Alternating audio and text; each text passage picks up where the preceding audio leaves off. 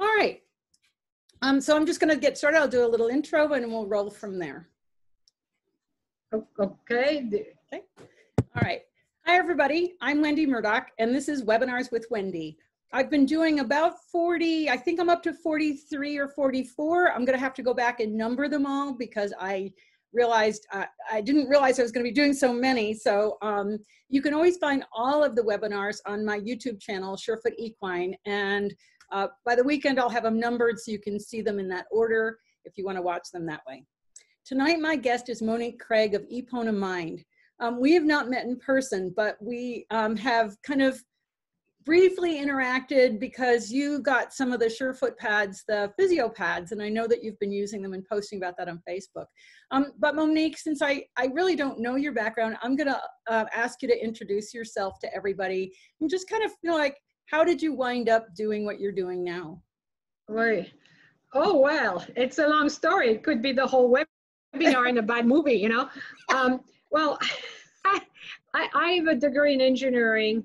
I have a minor in math and physics. I used to study, at that time it was called computational linguistics because Oh, you froze. a long time ago where we didn't have computers, so I could do real AI. I also went to art school, so I've that under my belt. I was going to take a PhD, and I got money to take a PhD at Stanford in computational linguistics. And then, I had the horse, I had feet problem. And it just really bothered me a lot. And I just kind of let go of my PhD and went into thinking stupidly I would solve it in a few years, and then I go back, right? Which didn't happen ever. And then 28 years later, I am still shoeing, all right? So I didn't start shoeing professionally up to 25 years ago, but I do also other things. So the whole thing with my stallion who had feet problem prompted Metron, because I could not communicate neither to the vets or the farriers, in a categoric way. So I wanted to have something we could measure correctly. So that started Metron on measuring system. And of course, my husband helped me with that because I spent too much time shoeing. So my engineering skill, I'm going back to it now, I'll explain. And, and then, while I was showing, I didn't like what I see, because I studied material science, while I was going to put metal on the horse, and I can't put metal shoes. I used to put metal shoes, and I'm trying to do that. I know how to barefoot trim. So I wanted to find a happy medium, and that happy compromise between all this, and I invented my shoes, right? And then, about 10 years ago, I thought I would finish, and I'm stopping. And it's not happening because I thought I'm going to finish a PhD, which is the joke in the house, which, I published a bunch of paper and I'm offered to take a PhD. So we'll see how it goes in 10 years, okay? Because I'm pretty sure this is going to be staying there and I don't have time. So I also have a podiatry center. So we have people coming with their horses here. I also rescue, this is why I'm stopping shoeing. Because every time the horses cannot stay with their owners, I end up having the horses.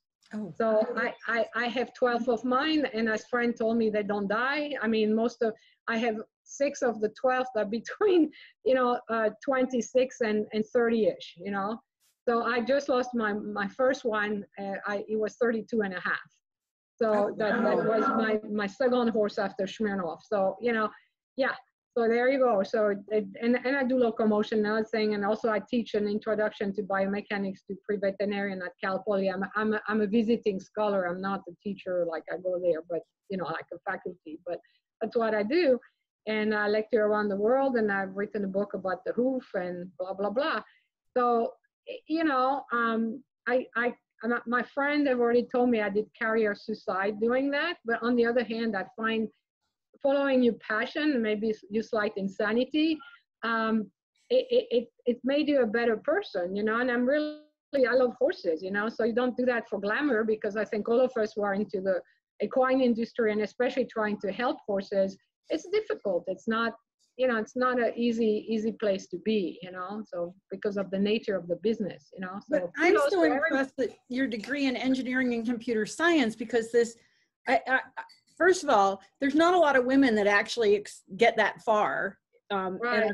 going to a PhD. But second of all, what that really tells me is that you have really looked at it from a very structural perspective of forces and physics, Right. which I think we in horses, I teach riding, I've taught riding for 30 years, and it's the only sport I know where the trainer can tell you to do something that completely defies the laws of physics. Yeah, exactly. And it's crazy, right? Yes. And so I'm Yes. always trying to bring in, because I have a master's degree in equine reproductive physiology. I'm always trying to bring in the scientific method and, you know, evaluating, but looking at it from gravity, because you cannot avoid gravity, period. Right. You know? Right. And I totally agree. And I think, you know, you will see when I give the talk, it brings those concepts, and you need to have those concepts of physics. You know, physics exists, and you don't have to learn all the math and all the complicated stuff, but those are concepts that are very, very important. And I think to be, you know, a little bit multidimensional is really important in problem solving, you know. Yeah. But you know, showing is also an art, and you know, I ride also horses. I mean, I've been riding since the age of 6, so I've been riding all my life, but I don't show, I don't have time. But you know, it's very important that you integrate different, I call them scientific culture, so we can problem solve better. Because I think people get stuck in their belief system, and it's nothing wrong, but it creates intellectual subculture. Yes. And I think as far as solving problem, it's not always good. So we need to try to work together and try to integrate the knowledge that come from outside. You know, that's very important, because I think we're missing, we have holes, you know, in how we look at things, you know, and no one can know everything or have good concepts. Sometimes you need to have a little more from the outside, you know. Absolutely. So, yeah. That's where I at one point I took a workshop called Explain Pain with a man named David Butler from Australia, who's studying pain at Sydney University. And, you know, I mean, it was doctors and nurses and PTs and, of course, the little riding instructor. But the concepts he presented so apply to riding, not only for pain, but for fear. And so the more, in my opinion, the more we can integrate the sciences into the practical and applied, the better it's going to be for everyone. Well, and I think it's true, you know, we're just, before everyone could hear us, we're talking about the environment, but I think it's true with everything. We do need to become more complete, you know, and have different concepts and how we approach problems, you know, because I think a lot of things, it's mentally we get stuck in a little box, you know, so it expands our consciousness. I mean, I'm not trying to be, you know, a guru here, but I think it does help, you know, kind of looking at things at the bigger pictures, you know. Absolutely. And, you know, and the other thing from science that, you know, it's to verify things, to not just simply take someone's word for it because they're an authority, but to evaluate the information and see how it fits with our known world, and then how it fits with my belief system, to come up with the best thing for my horse, as opposed to just taking, and this is what I see again with the horses, that you have a trainer who tells you this is what you are to do, and even when your gut's telling you this is totally wrong, you don't question the authority because they're supposed to know better. And who suffers? Our horses. Yeah, but I think this is why, you know, things are going to change, because I think people are becoming more multidimensional, because with all the information we're sharing from different fields, so people who can integrate different information from different fields are going to be these specialists, because you're no longer the center, you're part of a group that pass information. And I think that's the change. And I don't want to become like, it's okay, again, you're doing fine. But I think that's where also we're going to have a better attitude towards the horse, you know, and because we're not the center. I mean, the horse is the horse, you know, we didn't invent it, you know. So I think we need to be kind of kinder to those animals, you know, and reasonable also, you know, so. Yeah. Yes, absolutely. I couldn't agree more. And that's, I'm a Feldenkrais practitioner. I've trained for over 16 years on the method, and Feldenkrais was an engineer. And so he studied the human body, and he looked at the bones and said, there's 5,000 possible ways of combining them. And we only use like 800 when we get out of school. Right. And riding, you know, and in horses to perform, they need all these possibilities. And so it's our job to make sure that we can do those movements, they can do those movements, and we set them up to achieve their potential by making sure we take care of all these different factors, feet, teeth, back, saddle, rider, nutrition, health, to make that whole. And I couldn't agree with you more. Yeah, and I think when we do that, we become better people too. It's synergetic. The horse gets better, we get better, you know, it helps all the creatures. So anyway, you want me to start with the talk? Yeah, okay. Great. So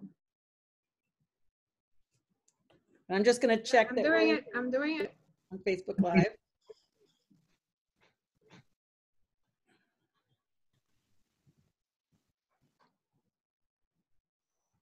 All right, so I'm going to start. So this is one of the horse I rescued. It's a $1 horse that had all sorts of stuff. So it lives at my place. I mean, she lives at my place forever. They were going to kill her when I got her. So there you go. Oh, wow. Gorgeous. Yeah. I will blog on her. It's an interesting story. Anyway, so what is EponaMind? We have Metron, a software that's been around for 20 years, and we keep adding up stuff. We have Epona shoe that I invented for my own self and use, and we're not necessarily just a shoe company, so it's part of the thing we do. And I, of course, because I'm a nerd, I do quite a bit of research, and I'm published, and I keep coming up with stuff that maybe commercially and not necessarily the best thing to do, but it's fun. So, and you know, the whole idea about all the talk I have is based on really taking good images and also, you know, using scale marker for calibration. Because when people have all this data and images and they don't calibrate correctly, or they don't know how to take good images, it doesn't give you the right number. So that's quite important. I'm a little bit of a stickler with that. And I see a lot of this, you know, either posted on Facebook and otherwise. So those are stuff that are sent to us. It's not gleaned from Facebook, but you know, it's taking a little bit willy-nilly, and people make comment on things, you know, that actually you can't assess anything because you don't have a way to calibrate, or the pictures have not been taken correctly. So it's a false read. So it's very important to It's very important to measure correctly. This is why we invented a block, so I can always calibrate correctly the image I have. And you have to know how to take pictures. You probably, none of you are taking X-rays, but we do have a software that analyzes radiographs, not just for horses, but for small animal, humans, and the military. So here we go. So, you know, you can do a lot of things with our software. You can take X-rays, put the X-ray into a pictures. You can do morphs, you know, and everything is calibrated correctly, meaning the numbers are real. So why is calibration important? If you take a simple scale marker just at the front of your images, it's not accurate, because the true length is not going to be the same as the length when you actually take to the middle of, for instance, the block, or the middle of the image. So it's very important that you calibrate correctly. It will introduce mistake if it's not calibrated correctly. You can see one has a 1.08 and one is 1.27. So, you know, especially if you do research, you can't have that. Again, how you take your images can be very different. It's the same hoof 13 seconds apart, and most people would agree they don't look quite the same. So, and I see that a lot on Facebook. You have a lot of those pictures and people are commenting, and I can tell this is not quite working right. So is anyone having a question? Not at this point. Somebody's raised their hand, but I'm going to just ask them. So it's easier for me to manage if you put your question in the chat rather than raising your hand. But we're happy to take questions. So if anybody has one, just put it in the chat. And then when it's appropriate, I'll interrupt Monique and ask her the question. Okay, I'm going to go through that very fast. I mean, that's not the point of this talk, but you know, again, everything we have done and I present in the talk, I've done under a very methodical way to measure. And a few universities have tested what we have done. We have a lot of people who have done their PhD with our software. So it's been kind of vetted over the years as far as a mean of taking accurate measurement, all right? So, you know, and again, we do AI, so I have I have really a lot of images. This is nothing. 2,600 is still nothing for us. I have close to 1 million on something we were trying to train for artificial intelligence. But the more your data set, the better the trends you're going to find. So it's kind of good to have large data to make with correct measurements so you can see trends. All right. So let's go to the main talk here, which is about the hoof plasticity, and I will explain why it has plasticity. So the hoof can change quite a bit. This is the same hoof in 15 months, and you can see how it can morph itself quite a bit. You know, this is one type of shoe, another type of shoe A, and one type of shoe B, another type of shoe B. C is barefoot, D is with a composite shoe. And you can tell, I mean, the hoof will go through a lot of changes, and I will explain why. So people tend to kind of understand that hoof can change. People with trim horses, they see it, they touch a foot, it change. But it has plasticity because you have biomaterial that can respond to shear and forces. Also, the hoof, and that's very important, the strata of the hoof that people think about and touch is the keratinized part of the hoof, but it like everything, it has plasticity. And also you have to keep in mind, this is a three-dimensional structure that is asymmetric. I will go into that later. And again, it has to be able to deform to a certain extent, otherwise we'll have problem. And in the case of the stratum corneum, which is your hard hoof, you have a very, very complex form.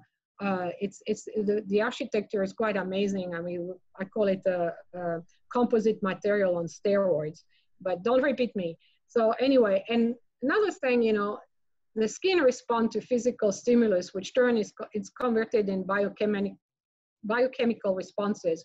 And that's where mechanobiology is quite interesting. It's a new field, but it's very important. All right. So I'm not going to go into that, but I want people to get the concept. So just to brush over what we have, like the proteins that are very strong, and I call structural proteins, keratin, elastin. When keratin, you have in our case, it's the horn of the hoof, and the hoof, your hair, of course, skin and fur. Elastin has connective tissue with arteries, ligament, collagen. You know, it's amazing because it's where the tendons are and everything. And it's actually stronger than steel, gram for gram. Amazing, but true. So, but of course, the structure is very different. You know, we don't have to go into that, but this is the fiber of an elastin fiber. You can see it's kind of can stretch and non-stretch, and it's cross-linked. So, whoops. And where I have elastin collagen. Collagens, there's different type. Again, it has its own mechanical property. It's very interesting because everything is kind of designed a little bit in coil, and it's bonded with either hydrogen bond in the keratin and other things like disulfate bond, but again, another story. So this is probably the one that is the most interesting for people, is the alpha helix of the keratin. And the keratin keep coiling. At the lowest level, you have the alpha helix, and it has hydrogen bond in between. And after that, you have disulfate bond, and you create kind of that filament. And it's like a cloth. It can create either your nail, or it can create the horn of the hoof, the architecture. But you have basically that protofibrils that create a cloth. It's like weaving, okay? So what's very important with the keratin hydrogen bonds, it's in moisture. It does not quite always like moisture. So, and it also it use moisture to self-regulate, to regulate its strength. So the more the hydrogen bond between the lowest level of the keratin, your molecules, you do have more hydrogen bonds when you want more stiffness. You have less hydrogen bonds when you want something to be a little bit more flexy.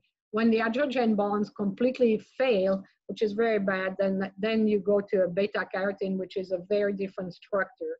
But in general, that's how nature knows how to modulate itself in terms of tensile strengths and in the hoof. So I'll show that to you later. But for me, nature is amazing. That's where, if you take material science, you know it's complicated. We create a plywood to strengthen material. So we have to think the wall in architecture, it's basically a plywood that is reinforced by a mesh. The mesh coming from the coronary band and it goes down, and then it goes across this plywood, could change direction. So your tubules that come from the coronary band go through this plywood-like material. This is a schematic. It's not as well structured, but it's the idea. So it's meant to fight cracks, and it's pretty well designed. So it's quite amazing because it's not very thick actually, but it's very complex in structure. So the hoof wall structure, which is, for me, it's amazing. I could spend hours on that. So you have your corium here, and you start having your hard keratin. But as you go closer to soft tissue, the keratin itself, the tubules, are much more softer. And it makes sense because if it was hard, it would break. So it modulates its stiffness, its hardness, as it goes from soft to hard. When you go towards the outside, it's much harder. And it's in microns, it's very small actually. And it changes also structure because you have a little bit rounder towards the soft tissue with more moisture content, and you get a little more oblong when you go towards the outside of the wall, which most people is where actually people would start thinning wall. And people should be a little bit careful how much they thin because, again, the wall is designed to fight cracks. So this is a electron microscope view of this plywood material. So that's your tubules going through, and then you have a change of direction. So it's as I say, quite amazing. So imagine a piece of plywood with little holes drilled through, which would be your tubules. Okay, so you change direction in the plywood so it becomes strong, but it's reinforced with that quote fiber-like. It's the same material, but it helps actually with the shearing forces and everything. Can I ask one question? Yes. If I go back 2 slides, I'm a geek. One more. Oh, go back. One more. Yeah. There. How did you take these pictures? Is this? Oh, I didn't take that. It's from Dr. Kasapi and Gosline. It's called Design Complexity and Fracture Control in Equine Hoof. So you can draw the paper, or someone can send me an email. I'll send you the paper. Okay. Awesome. So I used to do a lot of histology. So when I see the slides like that, it brings back my old career. Well, I mean, you see, this is where people have to, for me, this is where nature is amazing because it truly, as far as if you do comparative biology, the stratum corneum in any mammal, the one of the horse hoof wall, is the most complex in architecture. And if you really think about it, it makes sense because it's weight bearing. It has to, it's protecting one digit that has to deal with shear force, banging the soil, everything. And I think nature has done an amazing job creating material like that. Oh yeah, it's incredible. Yeah. So anyway, yeah. So it's really cool. But anyway. Yeah, I'm geeking out. I'm a scientist. I'm the scientist by training, and I spent a long time, but I still geek out on that stuff.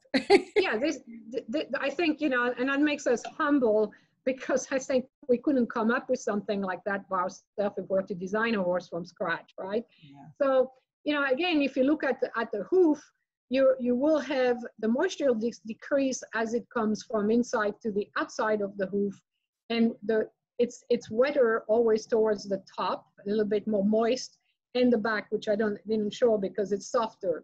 Because all this material has to stay softer as it goes towards the bottom part of the hoof. You can see it gets harder and harder. All right, do that make sense? Yep. Yeah. Okay. So again, the increased moisture decreases bonding of the hydrogen bond, and then you can increase and decrease it depending which area of the hoof you're at and what you need mechanically. So and I will not attack the metal shoes, but there's a reality. No one used to get very upset before when you would say, well, a shod horse is in metal is not the same as a barefoot foot. When I was a kid, no one used to faint when you said that. Now you have to be very careful, depending which group you are on, who you are going to insult, right? So the hoof is made of some natural mechanical property you cannot change, you know, and when you put something like a foreign object on the hoof, you're changing things for better or worse, you know, so you need to have something that is more synergetic with the mechanical property of the horn versus something that is not. And there's complexity with the trimming, understanding what you trim for, blah, blah, blah, etc. But the reality, you know, materials have mechanical properties, and you better kind of try to find something that gets closer to that, you know, and at least to not have problem. That's why. Well, and I think it's a testament to the horse that he has been shod in metal shoes for what, hundreds or I mean, when was the first shoe created? And yet well, they had shoes already, you know, probably 2,500 years ago, even earlier, you know, when you look at Scythian horses, because they used to wrap them in leather and other things. But the metal shoe became widespread only when the iron ores were non-expensive. So it's probably 1,000, you know, after Christ. That's probably Middle Age. That's why really, really widespread everywhere. Even so, there was already metal shoes before, but it was expensive. So horses kind of were kept barefoot as much as they could, and the horses are able have been managed to adapt to that and still do what we ask for 1,000 years. I think that's a testament to the horse. Well, I think, you know, also that it's not something I approach in this discussion, but I think we were breeding horses for working, and they were tougher than what we're breeding right now, because we're breeding horses for, especially in the West, you know, we're breeding horses for entertainment, you know, for our pleasure. It's not meant to really be a workhorse, you know. So I think we've changed horses so radically because of single use, like just for dressage or jumping or endurance. You do not have a well-rounded horse anymore, you know. So I think they're more fragile.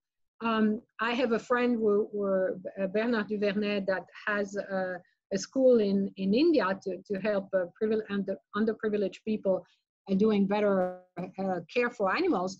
And he always is surprised as a farrier, because he's a farrier in Europe, how tougher those horses are in India and other places where, you know, they're bred for work. I mean, I say most of our horses would probably pass out from the stuff they have on their feet, and those guys go and run around and do their thing. So, you know, not saying we should abuse horses, but we're also breeding wimpy horses, you know.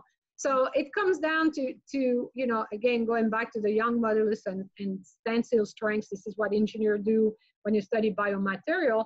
And, you know, it's a logarithmic scale of 10, which is quite big. And look at the hoof by itself, you know, it's quite different whether it's when it's not wet or very dry. The stiffness gets stronger, the tensile strength. So you have already quite a big change. But when you look at steel and aluminum, it's really far away. And so is plywood.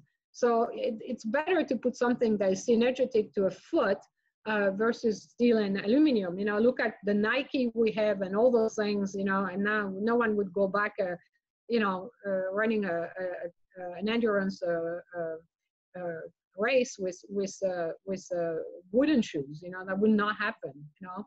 So the thing is, what is also very important, and I'm not going into the dialogue of whether the foot is suspended, the coffin bone is suspending by tissue, or it's the frog and the digital cushion that is doing that. What I want to point out is out of Dr. Chris Pollock's book. Again, you have collagen bundle that tie into the corium, and all that has tensile strengths, and I think it needs to stay very healthy. And some horses who do not have actually good collagen bundle will have more bone loss over time, because the mechanical property of those tissue might be weak, or they have problems. So I'm not talking about laminitis.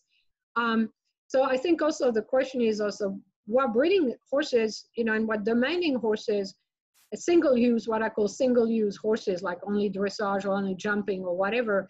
And what demanding on horses are growing to start working way, way, way too soon. Mm-hmm. And I personally, that's, you don't have to quote me, but I think there is also starting of damage of bones and everything pretty young, either also due to conformation, but also starting horses too young, and you're starting having active failure in tissues. You know, they're very crucial, like the collagen bundle, because they're under stress, you know. Mm-hmm. So that's my take on that, but you don't have to repeat my little take.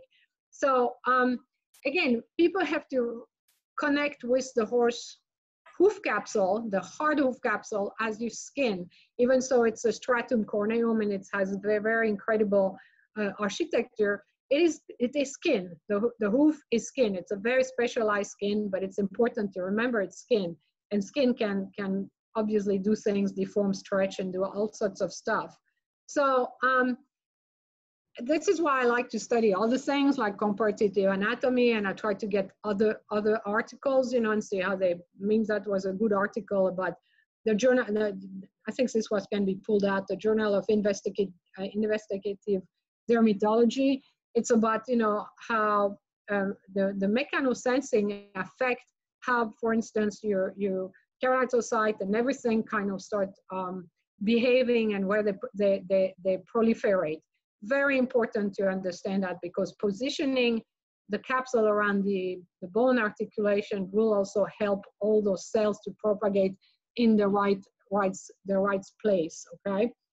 That's not been proven with the horse feet, but it is proven through the dermatology magazine and everything, because mechanobiology is becoming very important. Dr. Bowker and Dr. Isabel and Dr. Lancaster have written a book and a paper about the morphological evolution of the Merkel cells and sensory receptor in the equine foot. You can pull that out. I pointed out to people a long time ago that the hoof capsule is wood or skin, because people treat it like this is this inert thing.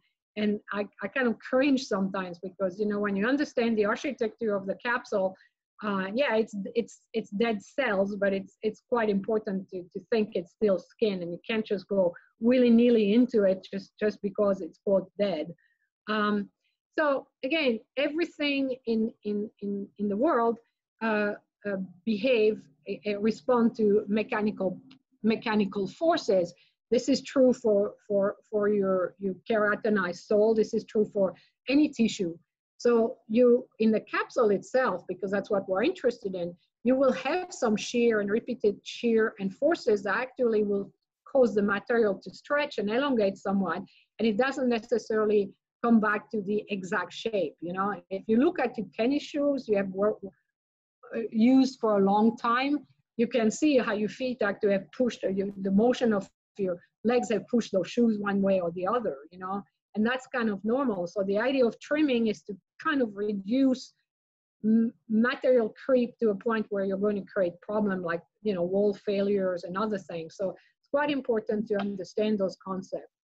So that's just to show you what could happen. This is not a real thing, but you have the pedal bone, and, you know, the capsule itself, this is just showing you the sole can actually, you know, creep around that pedal bone. And often that's why you get flare, you get things. On worst situation, you would have hoof wall separation when it's very extreme. So your idea when you trim is to actually maintain the capsule, you know, around that pedal bone correctly, because otherwise you're going to increase those problems, all right? So that's very important. So, you know, myself, I do not like, you know, for me, putting a bar across this, it's useless, because, you know, the wall is designed to actually stop cracks. So you already have a crack, and then you put a big gash in the middle of it. I don't think it's going to help a lot. And I've seen often it does actually create bigger cracks and bigger problem. Often it's actually a trimming issue and a lack of support and loading issue. But sometimes you have to Dremel if you have an infection in the hoof, white line disease you need to cure. So that's different. But that for me is not very useful, okay? That's a wife's tale. what you have to understand also with healing cracks or anything, it will heal obviously from the inside out. So the better you trim, the more you support the weight, it will heal pretty fast. And I'm not saying you should not sometimes clean up all this stuff, but if you don't have to start making a bigger gash, you're better off, okay, not doing it if you can. I don't have the morph, so there you go. This is a, whoever wants to buy Frisians, think twice. So this is a Frisian I worked on, and he had a dermatitis, and they're pretty prone to that. So it's not the founder or laminitis episode, it's really wall failure here due to weight and nutrition issue, and they have problem genetically. So, you know, again, a lot of people would have cut more in the front. What I do is lower the heel, then I can take more toe. So whatever is crafting, you have to cure it. You have to cure it. You have to do whatever you have to do, make sure you clean that. But if you lower the heel, like in this case, it's too much, you have more toe in the front, so you can take some wall, and I don't have to start cutting too high and start damaging the foot. So that was like in, I think in July, that was in beginning of December, that was in May the following year, and that was a year later, the horse managed to be okay. So same thing. Again, high heel, lower the heel, you can actually, you project the toe forward, you can chop some of the stuff off, and eventually the foot kind of recuperate quite nicely. So moisture and soil and exfoliation process, all right? As you understand now that the keratin responds to also hydrogen bond, and if you have too much moisture, it will actually weaken the keratin at the molecular level. It is not as bad on the wall because of its structure, because it's a plywood reinforced by a mesh, but the sole in general, probably it's not the same. It's pure plywood. You do not have a fiber going all the way through the sole, but it seems to be a little bit more sensitive. And this is the same hoof when it's really bone dry, very wet. It's me trimming, so all of a sudden I'm like, what? And then while you support the weight. So myself, I like to see not a huge distance between the heel to the bulb. And I obviously don't want huge amount of toe, but that's not the toe length that is the issue. It's really, here it's the sagging. So when the foot starts sagging because it got wet, you do have problem. And note that not every horses do that. Some horses have weaker bar, and they tend to be a little bit more sensitive to moisture. Some horses are not actually, so it's not black and white, but that's kind of nice to look at that. So, you know, again, everyone should look at the environment. Me, I live in an arid area. We have pretty much grass for 4 months, 5 months maybe, and then it's bone dry. And we're on adobe. It's extremely hard. So it's kind of changing the function of the foot because of the environment you live in. So it will also change the wear pattern of the foot quite a bit. And you have to bear in mind, you have a lot of soil. You have a lot of different type of soil, and it will affect also how the hoof wear itself. You know, if you have a more sandy area, you're not going to have the same cuppiness. You know, on a sandy area, it's probably more cuppy than, for instance, when you have a more adobe-like ground, which they tend to kind of keep a little bit more retaining soil, and they tend to be flatter because you have that retaining soil that stays there. So the way you look at the foot underneath, and even, I mean, I'm talking a barefoot foot, is very dependent of the conformation, the moisture content, and also the soil they travel over. So it's a little dangerous to try to make every hoof look the same, because, you know, you have some guru that lives in a sandy area and another person that lives somewhere else, and everyone debate what things should look like. It really depends. So Monique, can I interrupt you here? Because we have a question that I think kind of fits in. Someone's asked, like in Michigan, it's swampy. And so how do you manage horses that are turned out in wet conditions? Or is there some way to balance the moisture within the foot so that? Well, I think, you know, there's again, you have to, and I'm not going into the morphology of the feet and the bars and the whole thing this time, but I would have a dry lot because, you know, you moisture in the hoof, unless they're bred and adapted there. We bring horses like that, then, you know, they're not adapted to your area because it's a different breed, or I don't know what horses type of horse you have. So having a dry lot where you can actually let your horse stand under an area that is dry, and it could be 20 by 60, maybe half a day when you have the worst of the moisture, can help a lot. There are material also you can put on the hoof, I mean, to toughen up the hoof.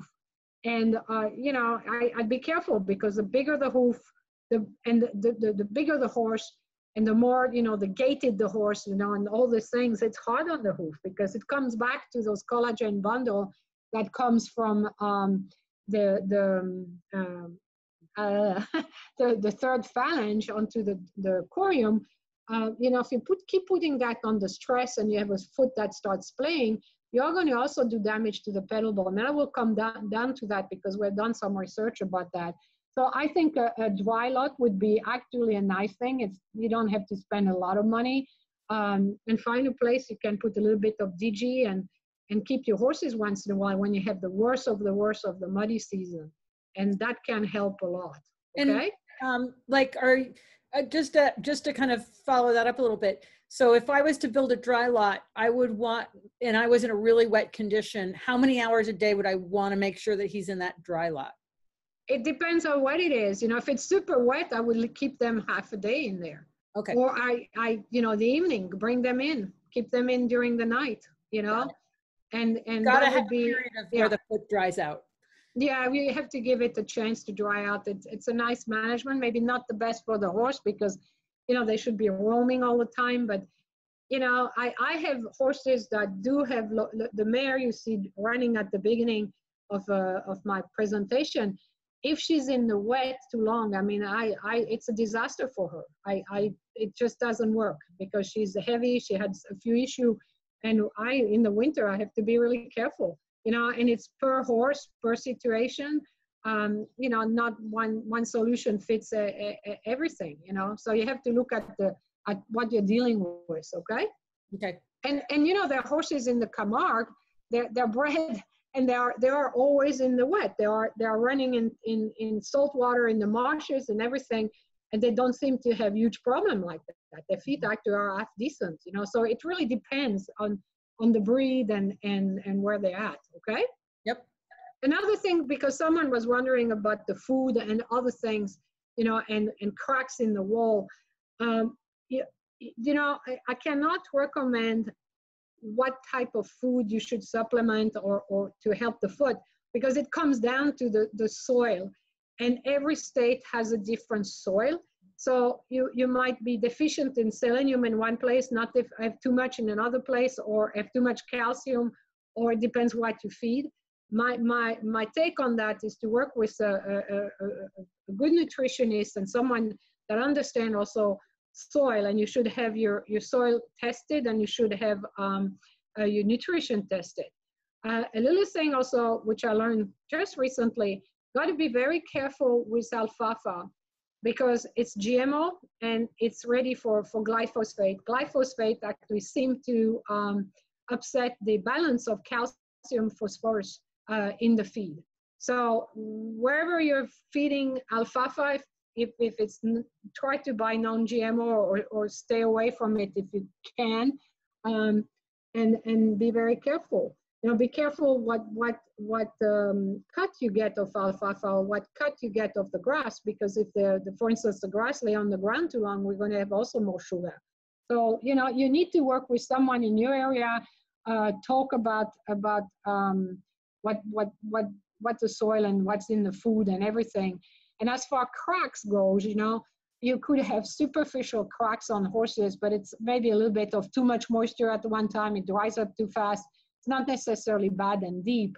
Cracks that are done through loading, like I show the Frisian, you know, the horses that breed that are notorious to have, I mean, white line disease, you know, and it's also genetics or because they have tendency to have dermatitis, another problem. So, you know, cellulitis, for instance. So you need to kind of figure out what is what, okay? So, Right? so if I was to kind of sum this up, see if I've got it right. We have these bonds in the foot that are affected by moisture that in a wet environment, now the foot is going to be softer and it can't support, like if you have a really big horse, it's going to have a hard time supporting the weight. We're going to see the foot shape change. But there's also a lot of other things going on if we start to see that, like your mare, and that we really have to manage not only our moisture, but we have to manage our environment, our feed, and the quality of that, and in our local environment, because there are so many varied environments. And as we try to keep our horses more and more in a natural way outside, they're getting more of their feed from their environment. So we really have to balance all their hay with their grain, with the minerals. Like my horse has to have selenium because we're selenium deficient, but every area is unique. I mean, you look at this map and it's so obvious that there are so many different environments that there's no one size fits all. You really have to look at your local environment and your local moisture conditions and tailor your program to fit where you are. Right. And you know, you'll see, I'll show you, I had the horse that, I mean, that's my 32.5-year-old horse that lived a long time, and you know, he's a thoroughbred, and he had like Teflon feet with everything. So I think my husband is pointing at me, I'm talking too much. All right, let's continue. No, you're doing great. This is fabulous. Because so anyway, let's continue. So, you know, this is a global view of the soil. Look at it's even more intense, you know. So you can tell you have different stuff. So anyway, why is asymmetry can be beautiful? Well, again, some asymmetries are not good, some are good, so because they are naturally innate to the system. And it's very hard because I think the hoof being asymmetric, it creates all those discussion among people, and that's my little perception of the world, you know. On the person on the left, on the left will say 4, and the other one says 3. But we all do that, you know. We all do that. It depends on what perspective you look at things. So, you know, it's not an attack. I think it's difficult, you know. So, you know, the hoof is asymmetric. So meaning the solar view of the foot is slightly wider on the lateral side than the medial side. It's very slight. And some horses have a very splayed foot, like some of those big draft horses. They're pretty symmetric. But in general, it's on the wider side, on the lateral side than the medial, okay? So again, the asymmetry doesn't mean it's misshapen. It's innate to the system, and some are actually true asymmetries that, you know, you have done patterning with the Feldenkrais. Those things are actually not good asymmetries, are bad. So, you know, but in the case of morphology, you do have asymmetries that are normal. Okay, that's what I'm looking at. So we did some statistics, and I have more, but I just one. We plunked the paper just recently. So I 500 hoof, and I don't find a lot of horses with 50-50. You know, the average, as I say, not enormous, but it's 48.9. So, you know, what does it mean to someone that trims and wants to trim for symmetry? And you see that in a lot of books. They bisect the foot across the frog and between the frog, and it's all symmetry. So, you know, we did more stuff, and it's still 48.8. So that's just a little visual for you to see. I digitized the sole, and I forgot to remove the bottom part, but that's okay. It's okay. So you get the drift, and that would be your sole minus the wall, and you can really see it. It's definitely asymmetric. All right. And this is very reassuring, because as I've been doing these webinars, I do my own horse's feet, and I've been looking at them more and more closely, and I'm like, they're not symmetrical. And now I realize they're not supposed to be. They're not supposed to be, and you'll see why. And actually, there's way more to it than this, because I just happened to digitize 360 legs up to the carpal and the tarsal. And I can tell you, I'm going to do some statistic. We find some very interesting stuff. So, but now I'm staying just for the basic stuff. So, you know, it's very interesting because I don't know where the symmetry started to become such a big deal, because in old German books, and even when I grew up, you know, you had the left and right pattern metal shoes. You didn't have both feet being completely symmetric. Same thing with the hind, which is strange. So something changed, because I think maybe we don't have as many horses, and people have, you know, we have less farriers or less whatever, or people have lost their mind. I don't know. Or when you start to mass produce shoes, it's easier to make them symmetrical. Exactly. So, but none of the books, and I have more books actually that I'm getting, show symmetries on the older books. So I think it's quite interesting. So people knew that. I'm not inventing this. So it's just, this is what you can do with our software. I can deform a whole capsule. Oh, wow. This is exaggerated. You can turn it in 3D. So, you know, but anyway, but that gives you an idea. That's obviously will be too extreme and very bad, but you get the idea. So, and it's not an attack, and I apologize because I don't know where this picture come from, so I'm not attacking that. But it's very natural for humans, you know, it's how we gauge beauty, actually. The psychologists have done studies on that the more the face is going towards symmetry, the more people think you're beautiful. So I think we have something with humans to think that symmetry is normal, you know. I think that's the way we're wired, but you know, they're definitely not bisecting in the middle with the same on one side and the other, medial or lateral, you know, it just doesn't happen. So here I am, you know, kind of in a fetal position, having a nervous breakdown about why everything wants to be symmetric. So, so let's look at the bone, all right? And we did study also of bones. So if you're, that's just to show you, I'll show you the statistic later.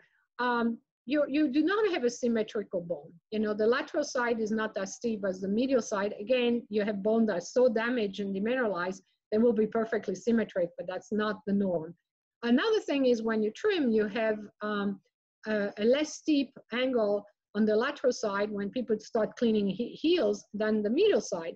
So it will have a question, why everyone wants to have everything symmetric. So when they trim, it's a long story here. I will go to it later. But look at the pedal bones, and they're all a little bit different. Even an upright pedal bone like this one versus the flatter one, you do not find symmetry, right? So and what we fitted, and we did some research on just computerized fitting curve.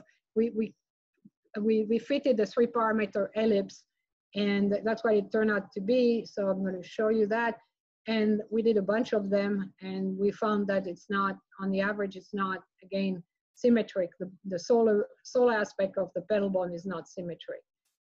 So, you know, and another thing that was my pet peeve, does the apex of the caranatized frog match the apex of the live frog? And we did also a little study long time ago where we really did clean the sole. Like I would never clean a normal animal like that, but really good shiny tissue on the caranatized part of the sole and then we remove the caranatized part of the sole, and then we drill another hole at the end of the caranatized like frog, and we drilled a hole at on both sides on the frog and on the live frog, and they do not match, right?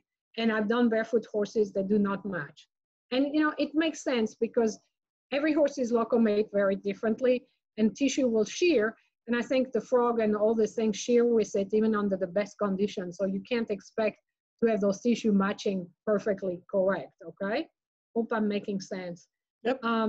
So there is a few paper we got out, you know, and this is the latest one. We're just presenting a paper with Dr. Malone of Rutgers University. I have a few one that went, but I don't know where it's going because no one is going to conference right now. So, yeah. And you know, again, like everything, pedal bones are very different. And everyone thinks the pedal bones have this nice little cuppy, and no, that they are a little bit more, this one is more upright, there's more vertical depth on this pedal bone, but you do not have that perfect cuppiness, neither does this one, because those are related to loading issue over time, and you will have a little bit of you know, valley, flatness, and those are loading issues that remodel the pedal bone, all right? It's not necessarily bad, but it happens. So again, it's hard for people to visualize things because I don't think it's that trivial to trim because of all the aspect of the foot not being symmetric. And I think when you have to start trimming it, you have to change your mind and start thinking in those terms of asymmetry. Otherwise, you can send the capsule in the wrong place. It's not enough to just remove the toe lengths and bring the heel back and have the sole body under the bony column. You really have to kind of orient that foot correctly. So that's my ex-thoroughbred is gone now, but he had Teflon feet, and even he was pretty upright, was not symmetric, all right? And that's also a little study we have, on the average between the medial lateral side, you have a 2.3 degrees in terms of wall angle, okay, medial lateral. And that's normal, and it depends on the horse. Again, it's basically the shape of the pedal bone on a good foot will also, the wall will be kind of similar to the shape of the pedal bone, all right? So the danger with not understanding this different angles is like people are going to start taking more on the lateral wall than the medial wall because you have different lengths. But to your eyes, if you think it's completely symmetric, you're going to make mistake when you trim. So you're very slowly going to tip the foot to the lateral side. And that's not necessarily good. And again, the sole plane is debatable, but you get the idea. The long pastern, actually more stuff to it, but that's just very, very quick. It's an asymmetric bone. Every time I look at an x-ray, I can always tell if it's without any label on it, whether it's a medial or lateral, because in general, it's much more curvy on the lateral side than the medial side. Plus you have a tilt on the phalange, okay? It's tilted, so it's not a totally flat pedal bone, a flat joint right there. That's kind of how you would fit circles and find the kinematics of the joint. So the tilt on this bone is about 4.25 degrees, and that's the amount of bone we found, and it's not zero. So that's just food for thought. And the danger is, and I've seen that happening, that people are trying to match that articulation to find a flat line with the top, so they're going to start taking more on one side or the other to align all this thing straight, and that's really bad. And it can't be. So, the hoof display a lot of asymmetries, which are normal, and you should really try to work to not let that fool your eyes, all right? So we have another thing, this is in our software, we have a way to look at the concavity of the pedal bone or cuppiness, because the pedal bones are not the same, and it's very important. If you have a flat pedal bone, you don't necessarily want to put the 6-degree wedge pad on it when it's flat as a pancake, because it's already remodeled. So that little line shows you the part of the bone that is more radio-opaque. So I can show you that. You see, this is the most radio-opaque area, because that has to be the strongest, because this is where your deep tissue flexor tendon tied to. So you can trace that. And then what we did a little statistic of dropping this down from the extensor process and at the end of the pedal bone, and find what we call the palmar curve. And that gives me a percentage, and I can see how much the metric is. So in this case, it's 13.1. Some horses are almost 0, which is really bad. So, but what we found that was interesting after looking at a lot of bones, and now we have more, as the horse aged, it seems that palmar metric, meaning the vertical depths of the pedal bone, start dropping. And not all horses do it, but there's a trend going towards going down. And I think gravity always wins. Mm-hmm. And I think it's quite important. And my advice to people when they buy a young horse is to measure that palmar metric, because especially if you are bringing a horse to a very hard area like us, you do want to have a little bit more vertical depth in your pedal bone. Do I make sense? Yes. Okay. I'm trying to catch up because John is my husband is right watching me, giving me the eye that I'm It's okay. We go over all the time. It was 2 hours the other day in the bone room. It's totally fine. Okay, because he knows I digress. That's why in general, he does not let me use the computer so I can move on. No, this is great. We're doing great. Everyone is worried. So, you know, again, why do I have the bone reference trim?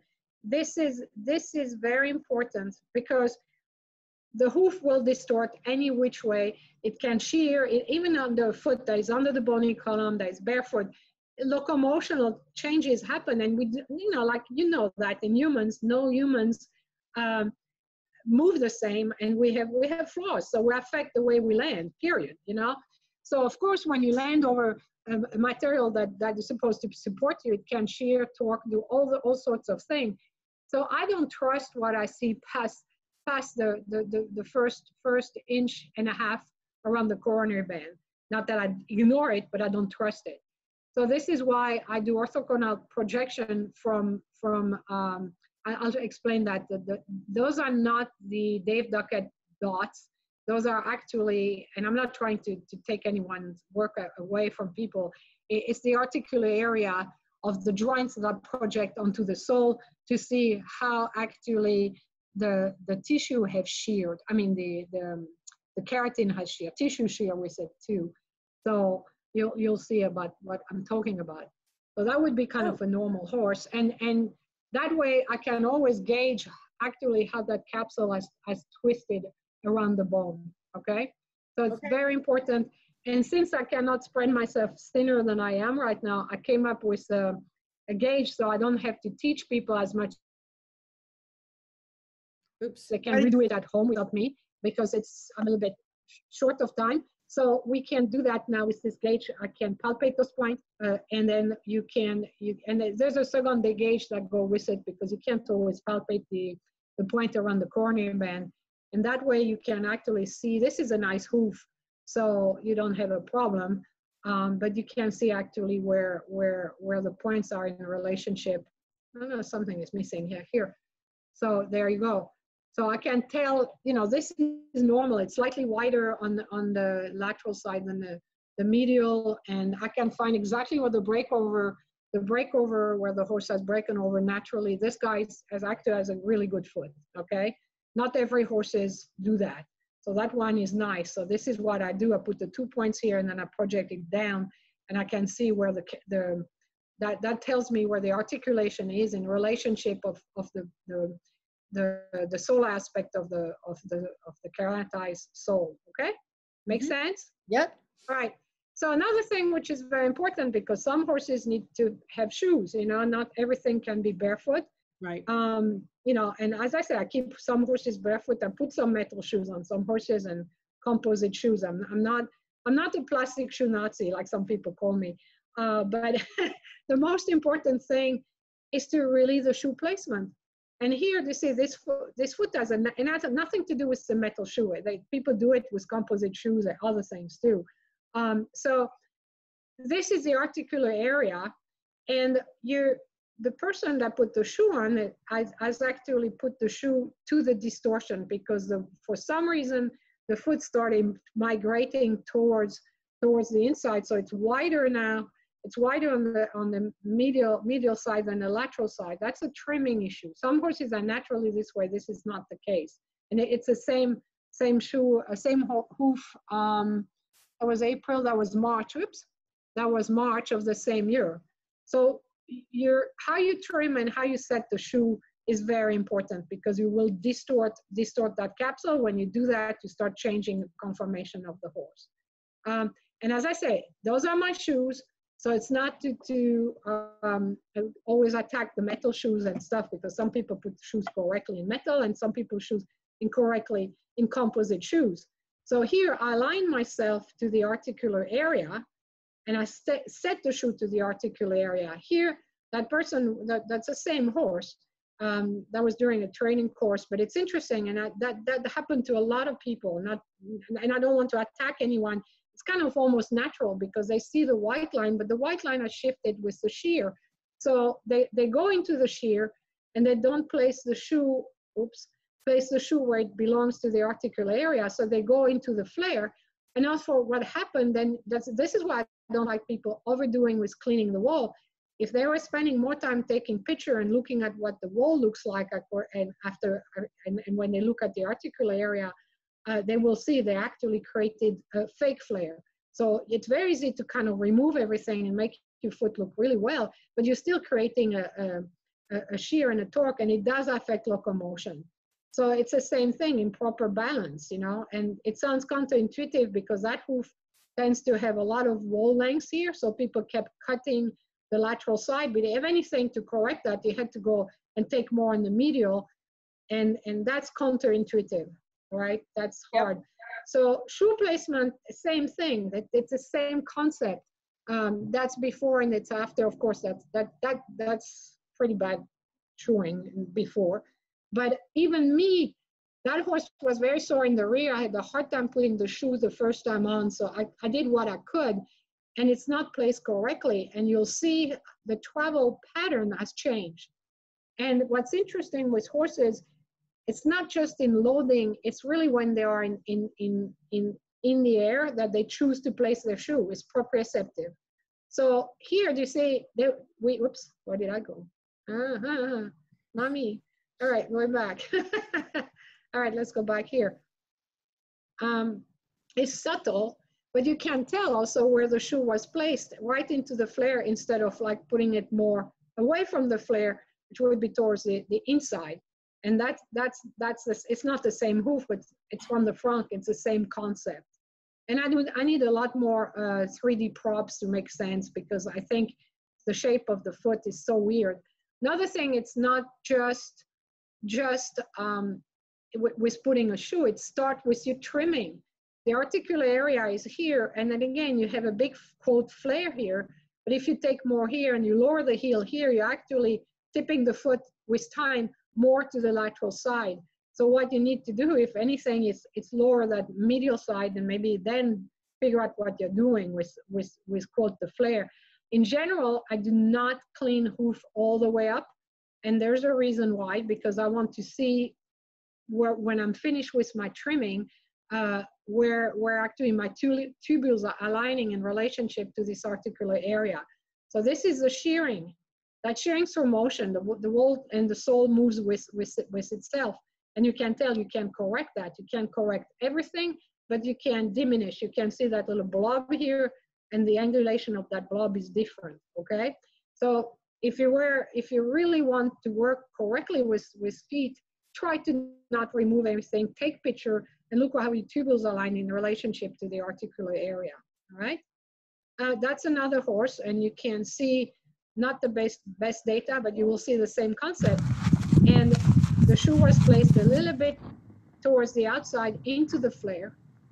And look at how the horse is choosing to land. It's different. And if I take it from a lateral view, it's not that bad, but I ride horses, and when they twist a little bit more, maybe the first 2 weeks is not the end of the world because you have, removed toe, you have done thing, blah, blah, blah. But after 2 weeks, I have a harder time, because I ride this horse, picking up the canter. And because the foot starts actually twisting, and the flight pattern is chosen neurologically, because they have to accommodate for whatever the foot is growing out of sync with where it should be. And it doesn't mean the horse can naturally stay that way, all right? I hope that makes sense. Yes. And this is... I am following you. I mean, you're creating a lot of thoughts, but I am definitely tracking with you. Yeah, and this is not the most scientific way we took that video. We had an argument, my husband and I, saying the horse is not right, and they say it's only a 1/16 of an inch. And like, yeah, but it's not right. And they say, oh, I'm going to take a video. You exaggerate, and sure enough, I was right. So not to rub it in, but yeah. So this is, and I don't know where the other one. We have after, this is before, say after, and not under the same condition, but you can see. No, don't bite me. It's not a very drastic change, but you see more support on the inside. It allows the horse to track straighter. And for you canter apart, from walk to other things, it makes a huge difference, So for me, because I ride and I train horses just for me. I don't show, I don't have time, but I rehab all those horses, so they have to work. So you get the idea. Don't bite me. Another little thing with the hoof growth, you know, some of the deformities happen naturally. It's just like a nail or something that's going to grow your hair or whatever. So it's natural growth pattern and force acting on the hoof, all right? So what is important also with horses, and I didn't go into detail with that, but there's also quality of tissue. Some horses have naturally very weak bars, which is an extension of the wall, because the bars are acting as you know, a little bit of your chassis of your car. And then think also of the serratus muscle. Everything kind of work together as a spring, you know, it's kind of hanging there. So if you have weak bars, it's an issue. That's why I really like, and I've done that for more than 20 years, to support the weight of the horse and give arch support. Some horses don't need it, but I do it preventatively. A lot of horses that have weak bar, it makes a huge difference as gaining better palmar angle and supporting the navicular bones. It's very important. And you have less displacement within the capsule, which is very important. You don't have to cast and do other things. So I kind of like that better. You know, again, look at the difference in the hoof. A lot of people want to have more heel, what do you call that? Palmar angle, but you know, putting a wedge pad on a horse, it's not necessarily good. And a horse that has already adapted from way back when to have a flatter foot and does not have pathologies, and this horse, this one particularly, I have I think X-ray since 1997. So I can tell you we do not have huge pathologies, and he died when he was 28, 29. So he lived with that and he was okay, you know. Again, this is not to attack the metal shoe. This is not the farrier's fault. The farrier kind of went and supported the limb where the white line is. And I've seen that also with composite shoes. I mean, yeah, you take your Dremel tool and make a quote, remove this flare, but the foot is completely in, you know, reversed. The left foot looked like a right foot and the right foot looked like a left foot, and the X-ray didn't look so bad. So again, shoe positioning is very important. And that is done, I fixed it, you know, it's always a pregnant thoroughbred mare, which is hard to fix, you know, by actually slowly bringing back the horn to the center, the capsule to the center of the articular area. And you can see it's unfortunate, this was kind of not the highest resolution pictures I took, so you can't quite see it, but you can see the compression of the wall here. And that, as it grows out, you start also have a better foot. So there are consequences. You know, everyone think it's due to the metal or this, but there's also a reality in the competition world. I've done Olympic horses. I do a lot of competition horses still. And they have to abide by my rules, otherwise they don't come. You know, the trainers want certain gaits. And what I've seen recently, which I don't see always everywhere, but especially with the quote gated horses or dressage horses, they want to have quote a sliding motion. So they start putting bigger shoes. This is me, this is after that the horse left me. And they want a sliding motion in the foot, but the foot is a foot. You cannot change this. This is the foot. Why would you try? And that's not the farrier fault. You are demanded as a farrier to gate horses for competition. And that's why they're called gated horses. And I've seen that more and more now, to have like almost slider-like shoes on the hind of dressage horses, because they want to quote extend the gait, and this is really bad. I'm sorry, I think we're going back here. So it is a very, very sad horse. I ended up buying the horse. It was my client's horse. The client was fantastic, but the person had to leave. I couldn't take the horse with him, so I put him on for sale. And that's where the trainer started doing a little bit something very wrong with the feet, because that's what she was used to feel on the horse, want that sliding in the back. You know, it's a little bit like the toe grip you used to have on race horses, thinking it lengthens the stride and created all sorts of problems. So that's before with me. That's before with me after, when the horse came back. So this was, and it didn't happen right away. It was just in less than 7 months, the horse got destroyed. And I paid money for a destroyed horse, but he's mine now. So just to be clear, because I got a little confused with the before and after. You had been working on the horse, and then he went away, and it's when he came back. This is when he was a puppy, and he was only 5 years old, and he has shoes. I mean, he had shoes. I worked on him till January of 2019, and then the owner had to sell him to go back to Europe and couldn't take the horse with him. So this is picture on the right is after he left. This is after he left me. All right. Right. Not after you worked on him. No. I should have done it, but yeah. So but look at what's fascinating to me. This is the foot. This foot needed support. It needs shoes. It's not like, you could have put a simple metal shoe. Doesn't have to be always me, my shoe, whatever. Right. But there's no reason from that foot to go to this. Right. That is demanded for extending the sliding moment of the horse, so it appears they have longer stride. All right, and that is not even the farrier's fault. That's demanded for a lot of dressage horses. Kind of slide. They want more of that sliding motion. And look what happened to the coronary band before. Look at how much definition you have between the dots. And they're almost touching. Yeah. So you imagine what you can do to this horse. It's awful. But I'll tell you just clarify, even though that's what they're shoeing this horse to achieve, that's not necessarily going to give them the result they want. Well, this is where I think you need to kind of talk to those people a little bit more, because it mechanically doesn't do. And I have a video of before and after gaits. You'll see on another horse, same issue.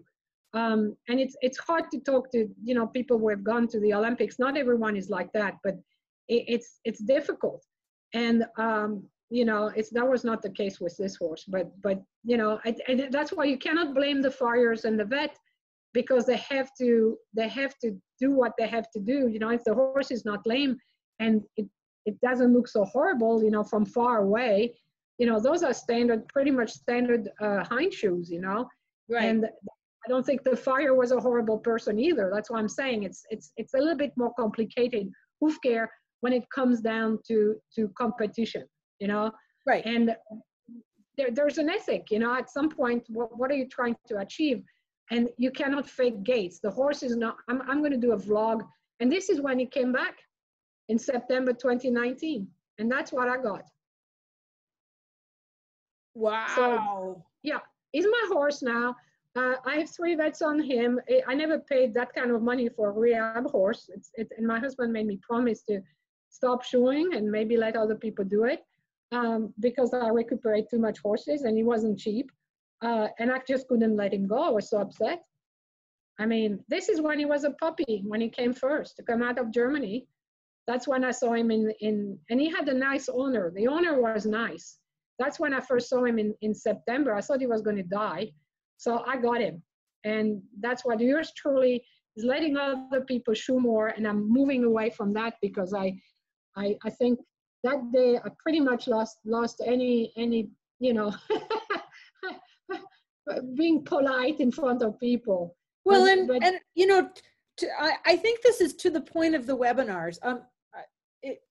In other words, I used to work in Kentucky, and I got my master's degree in Kentucky. So I was around racehorse people a lot.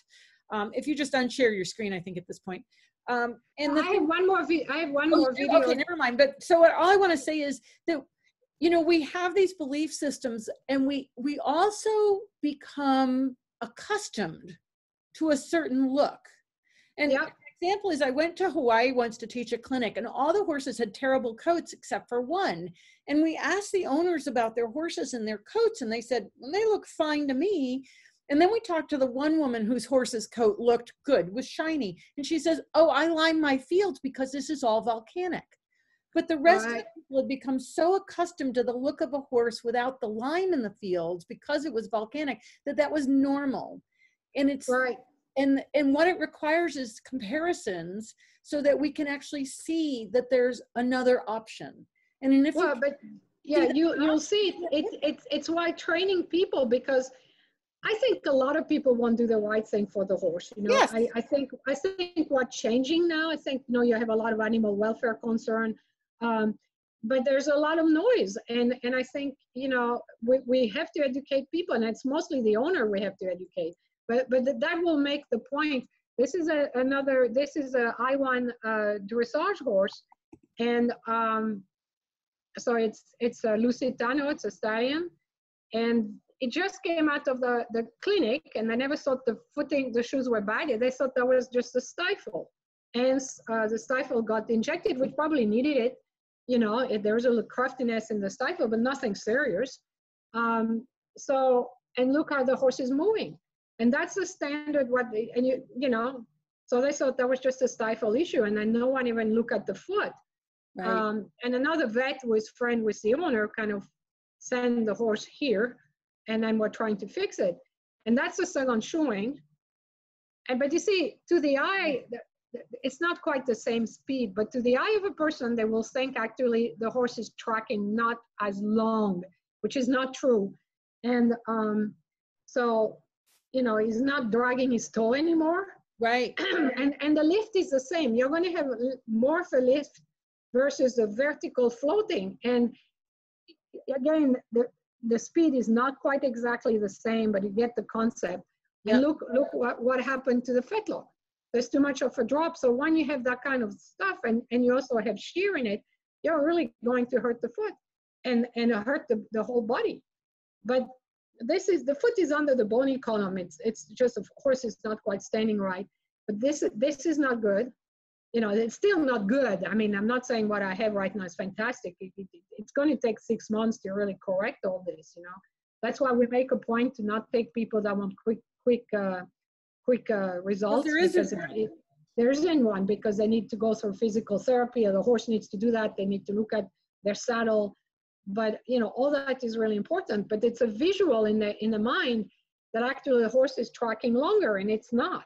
Right. You know, and that's the thing. It needs to be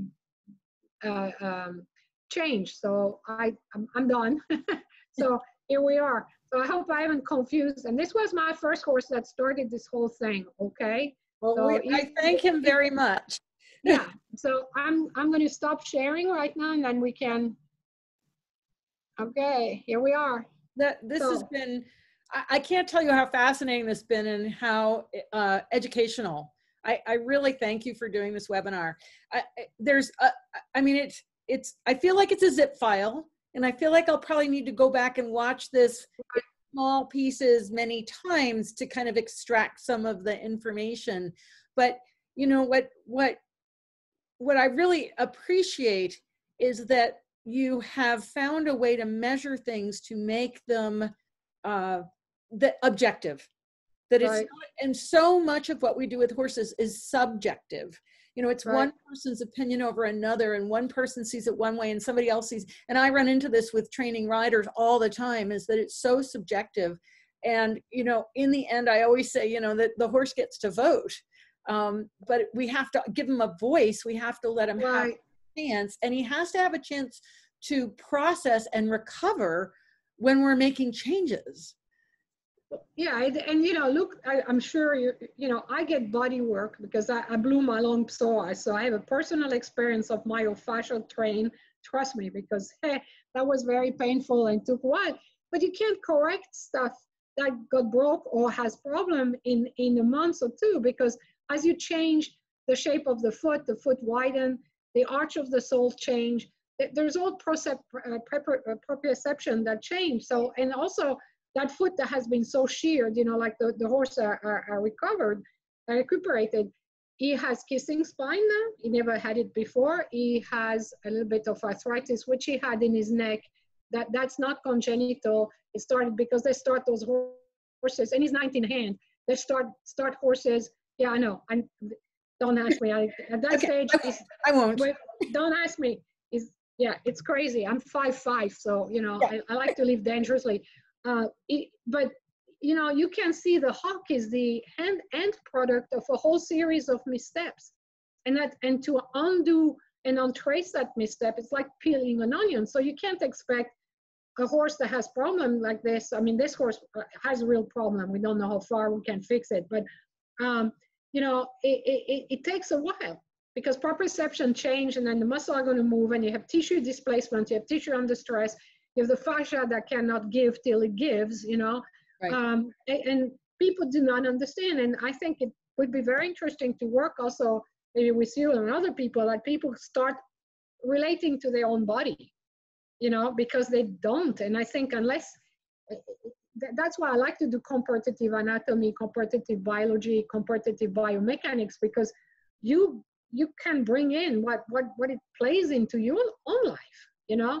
And I think horse people just, you know, it's a little strange. You have a horse, what do you do? There's a leg here, the front here, the mouth, what, you know, and you have a trainer telling you to do this, push here, more legs.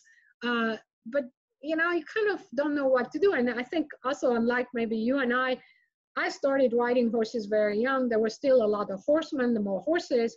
Now, people, when they start horses, it's later, you know, it's like in their 30s. Yeah. You know, where they're not doing it as kids. And, you know, I had the horses at the farm. I did all the stupid thing, climbing on broke horses in the pasture, see how far I could go on them and get tossed, you know. So all this stuff, I don't think, I mean, you know, you would be sued as a farmer if a kid would climb your own horse and get hurt, right? So there's a lot of things you don't get to do, and people have horses much later, and I don't think they relate to that. And it's also a society. Well, and we also don't use our horses.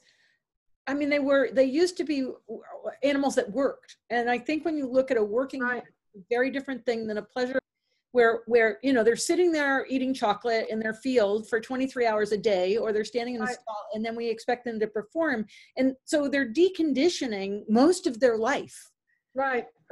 And then we want them to do high level performance for an hour a day or at a horse show, but we don't consider, you know, we'd never do that with a human athlete. You would never condition an athlete for 23 hours a day, you know? Well, and also what breeding, you know, there's enough stuff out there.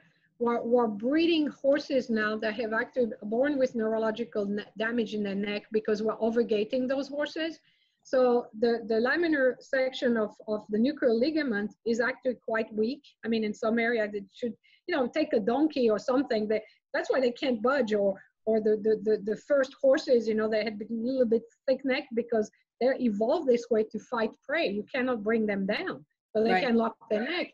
And now we have bred those gazelle that actually have this huge neck and freedom of shoulder that is abnormal. So we have pushed those horses to the limit biomechanically, and they cannot stay down, you know. And it's the same thing. Also it's not just plaques or ligaments.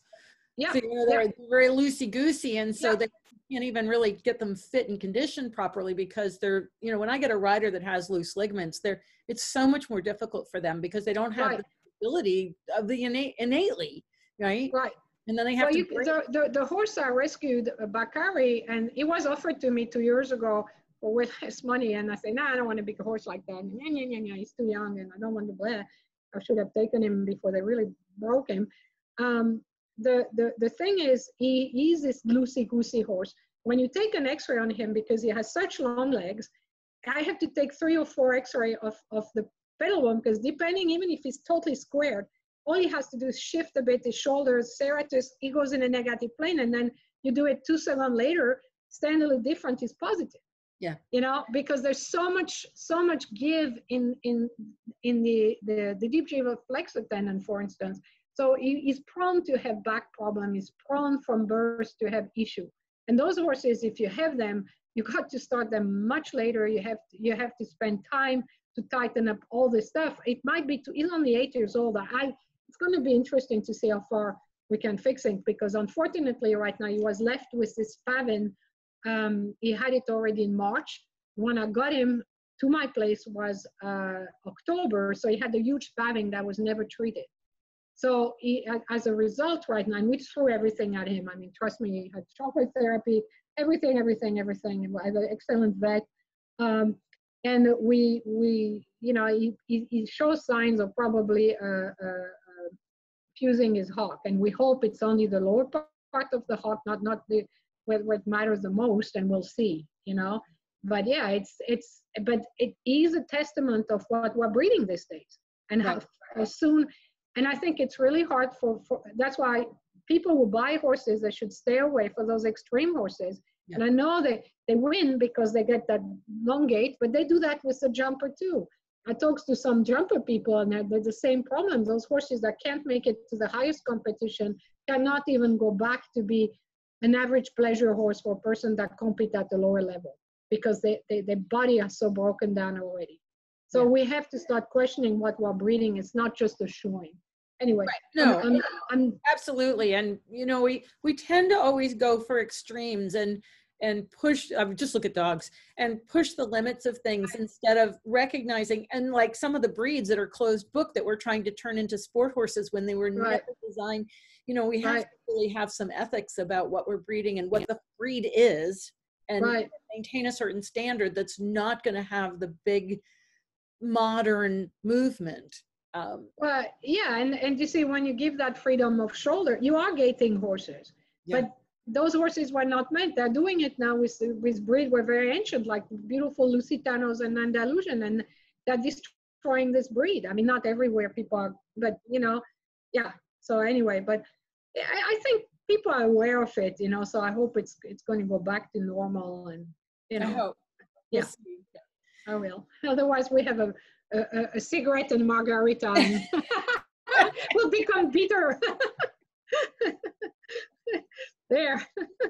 Well, this has been truly fascinating, and you've been so generous of your knowledge and information, and I really appreciate it. You know, it's people like you that are out there doing real science and real research that are going to push the world forward, because when you have real data, and that's, you know, one of the things I really struggle with Surefoot is that I have no data. I have only 8 years of experience with horses all around the world, watching changes and watching horses, you know, improve their proprioception. And while we all acknowledge that it's powerful and meaningful to the horses, I'm still hoping that there's a couple of universities that are talking about doing some research, but that's really, it would be just wonderful to have someone, and what's happened with the pandemic, of course, is now the two possibilities that I know of where they had approvals. I don't even know what's happening with that at this point, but, you know, I mean, and in spite of that, you know, I mean, I don't have the scientific hard numbers to back it up, but I certainly have the field data from the horses. But I think it's important, you know, I do believe in hard science, but I think, you know, there are things like common sense, you know, and it should be also be rewarded, you know. I mean, because I think if you don't always have all the numbers, common sense exists also. I mean, frankly, really what happened, you know, I mean, that you know, so I don't feel bad if you don't have all the data. I'm sure you're doing great stuff, because I think the Surefoot is fantastic. So it's great. So I'm pretty happy. So good. Well, thank you for your time. This has been marvelous. And I, if you don't mind, I might call on you again sometime to come back and do another talk. Yes, I would love to. As I say, I want to do more, you know, a little bit locomotion, because it's more interesting to me. The foot, you know, I've done the foot and the foot, but what's on the top is really, really what also destroy the foot, you know? So yeah, absolutely. Anyways. And I promise my husband I will not rescue another horse. I said it in public. Okay, we've got you on tape. It's for posterity, because it'll be up on my YouTube channel. Yes. So thank you again so much. And so for all of you watching, if you had to end early, you can go to my Surefoot Equine YouTube channel and find all of my webinars there. Also, you can find more information about Surefoot at our new website, surefootequine.com. You can join our Facebook page, Surefoot Equine, and the Fans of Surefoot is a great place to ask questions about how Surefoot can help your horse. Thank you all so much for joining me. And once again, Monique, thank you. It was a pleasure to meet you, even if it's on Zoom. And I look forward to maybe meeting you in public sometime and having you back. Yes. Well, you should have come to the EponaMind event, but we don't have an event, and I don't think everything's, but you know, the one good thing about all of this is that I travel so much and teach riding that during the pandemic I've been home, and I've been able to catch up with people that I've wanted to for years, but just haven't had the time. So I am grateful for this time that we've been able to have together with you and all my other guests. It's been really amazing. Okay, thank you. Thank you, and have a good night. Bye-bye. Bye. Bye, everybody.